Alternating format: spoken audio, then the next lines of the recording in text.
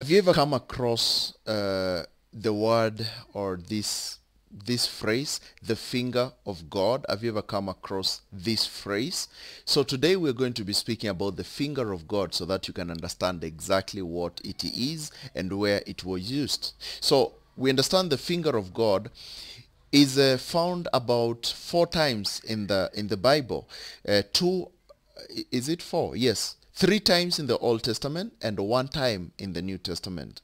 It is synonymous with the supernatural power of God as it directly impacts the events in the world. Okay, the first reference to this finger of God is found in the book of Exodus, where Moses has just unleashed the third plague of Egypt in an effort to force Pharaoh to flee the Israelites who had been held captive for about 400 years. You know the story. And the Lord instructed Moses to tell Aaron to stretch out his staff and strike the dust of the earth so that there may come lice, okay, in all the land of Egypt. We can call them lice or we can call them gnats, okay, depending on how you understand and how you get the point. So let's see from the book of Exodus 8 verse 16. The Bible says, "And the Lord said unto Moses, say unto Aaron, stretch out thy rod and smite the dust of the land, that it may become lice through all the land of Egypt." Lice is those small insects which, they get into animals and people at times. And they did so. So Aaron stretched out his hand with the rod and smote the dust of the earth, and it became lice in man and in beast, and all the dust of the land became lice throughout all the land of Egypt. Okay, that's a miracle. And the magicians also, they tried to do the same thing.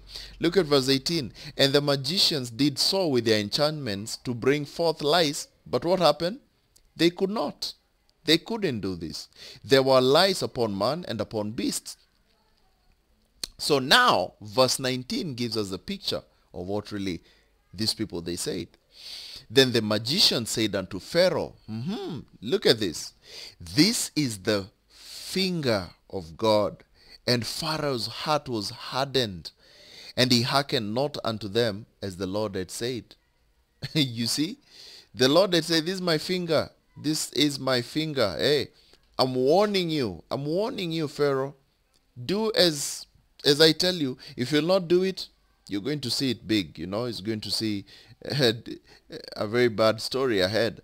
But also, likewise, we see the second story or the second reference to the finger of God also occurs in the book of Exodus, likewise, where the phrase is used about the tablets of the tablets of stone which were given to Moses.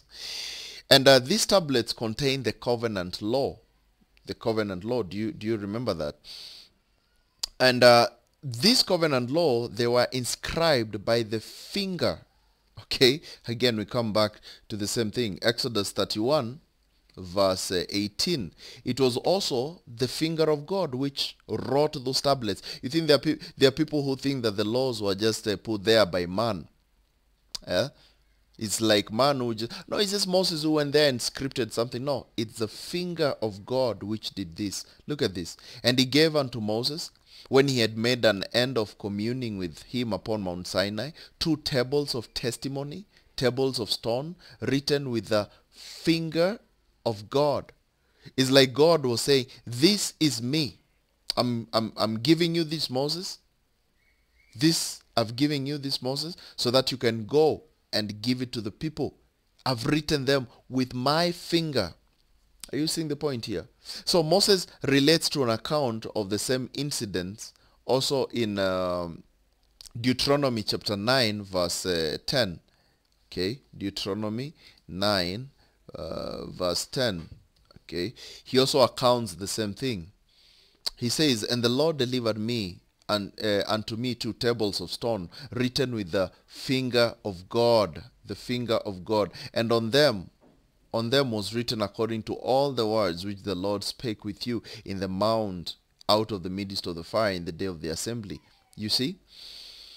So it is not supposed to be that God literally touched the tablets, but because God is spirit, and of course if he's spirit, then definitely he has no fingers. Rather, but the phrase finger of God is an anthropomorphism. Okay, I've used this word before. It's really hard, a very hard word. Anthropomorphism, indicating that God directly caused the commandments to be engraved upon a stone.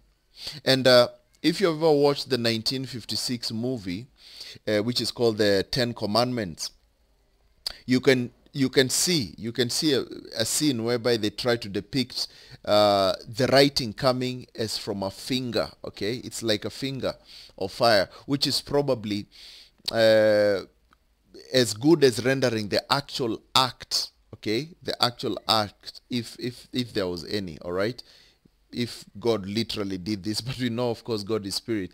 However, God accomplished it. The letters were devised and formed by him, and the writing was his. Okay, so the words and the letters, the idea, the whole script was God. It was basically him himself writing those words and giving also the commandments. Okay, so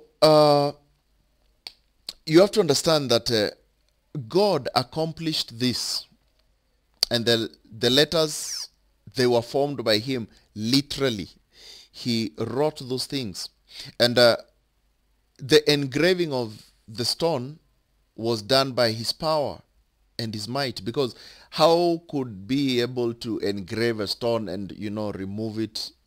It's not like Moses went there with something and trying to. No, God did it by his own power. And now when you come to the New Testament whereby the reference to the finger of God is from Jesus himself. It's like Jesus was putting a stamp on his word. Okay, after freeing a blind and mute man from a demon, Jesus said unto his critics, if I drive out demons by the finger of God, then the kingdom of God has come upon you. Look at this. I always like to show the verses in the book of Luke. Luke 11 verse 20, it tells us about this. 11:20, it says, but if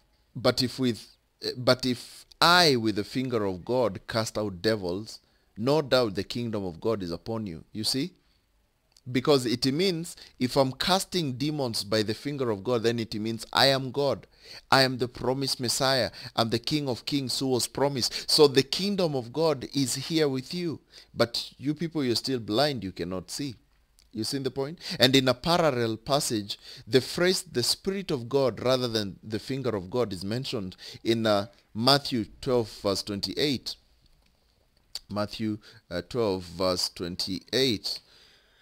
Okay, speaking about the same. But if I cast out devils by the Spirit of God, you see, the finger of God can also be explained as the Spirit of God, because Jesus was not doing this by the spirit of Beelzebub, like the way they were saying, or by something else. It was by the Spirit of God. And that's why he says, if it is by the Spirit of God, then the kingdom of God is upon you, has come upon you. So in both accounts, the meaning is that Jesus performed miracles by the overt power of God, the same power that caused the gnats or the lice to swim and the writings to appear on the tablets of stone. And the finger of God, that finger of God, okay, let me just look for a nice one here. Yes, that finger of God, this finger of God, is a reference to God's unlimited power.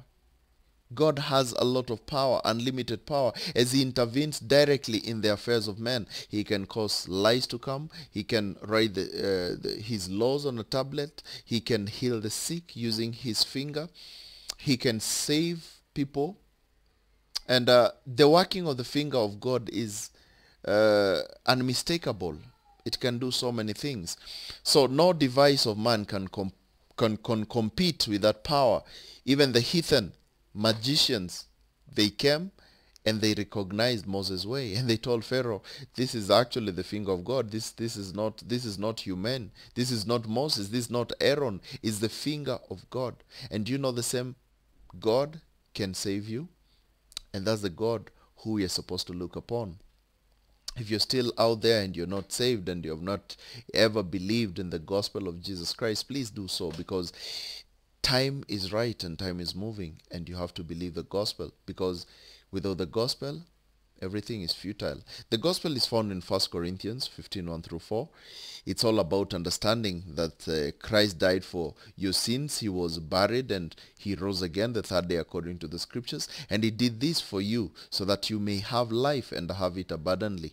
All you need to do is understand this fact, that Jesus did not die for nothing. He died so that you can have eternal life. All you need to do is put your focus and all your mind and soul and heart on and faith in Jesus Christ. Don't focus on other things or say, maybe I'll do this, I'll do that, or I'll do that so that I can get eternal life. No, eternal life comes from knowing Jesus.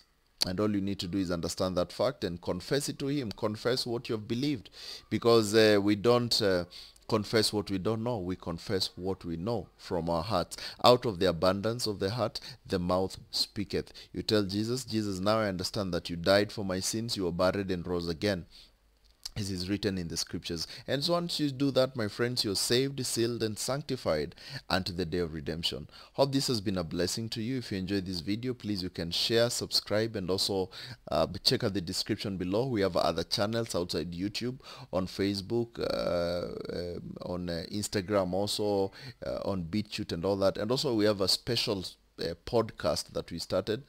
Please go and check it out. There's a link of our podcast. We have so many Bible studies that we try to do each and every time. Please go and check them out, and God bless you and have a blessed time.